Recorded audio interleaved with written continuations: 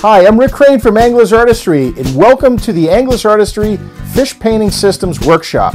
Today what we're going to do is we're going to be painting the silver phase of the king salmon, also known as the Chinook salmon. What we're doing is we're being really careful. That's why we didn't use just a regular opaque black, but rather the polytransparent scale detail black, because it's somewhat of a translucent black. And this will really give us a nice dark top of the back. And this allows us to come around and frame around our charcoal and fill in as we're doing it. And this gives us some very, very natural tones.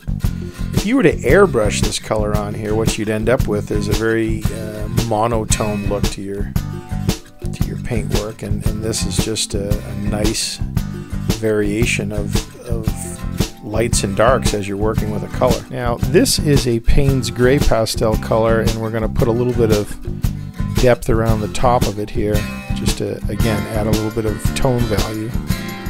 We can also come down into where the soft nictitating membrane area is going to be. We put that on with a different product later. Definitely take your time with this.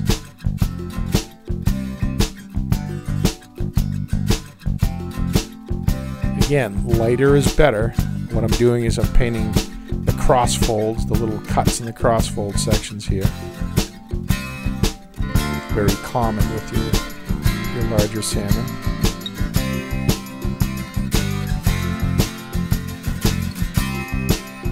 What I'm going to do, just so we can kind of see this a little bit better, I'm going to stand basically right over here. And I'm looking to see these top scales change color a little bit.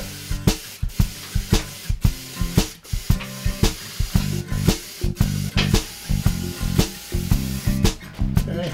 And as you can see, it kind of creates somewhat of a bluish tone, or it changes the actual scale colors here.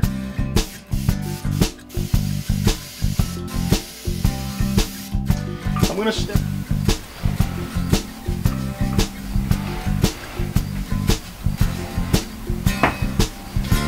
One of the most important things that I decided to do when we wanted to make the DVD series for painting fish is to allow you the opportunity to learn how to paint yourself.